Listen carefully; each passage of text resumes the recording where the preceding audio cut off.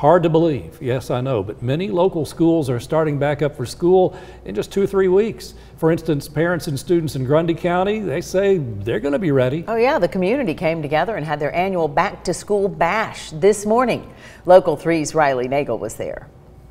To make sure that kids are ready for school and have what they need to be successful at the beginning of their school year. The Back to School Bash is the perfect place for families to get some extra supplies before school begins in August.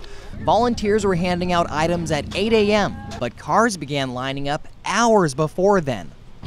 I got here about 5:30. Sandra Nolan didn't want to miss out on the limited supplies and says she isn't the only one who's grateful for the generosity. Well, supplies are so high, and my little boy has 4 teachers, and each teacher requires supplies.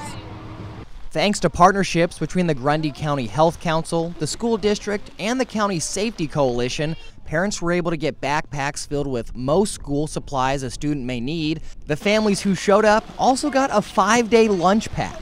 We're planning to distribute about 3,500 meals.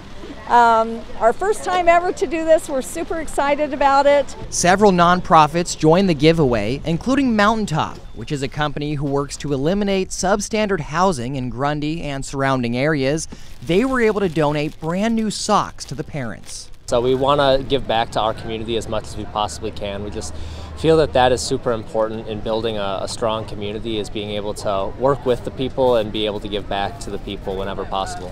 If your student attends Grundy County schools but you missed the event, we have a link to a full list of items you'll need over on our website.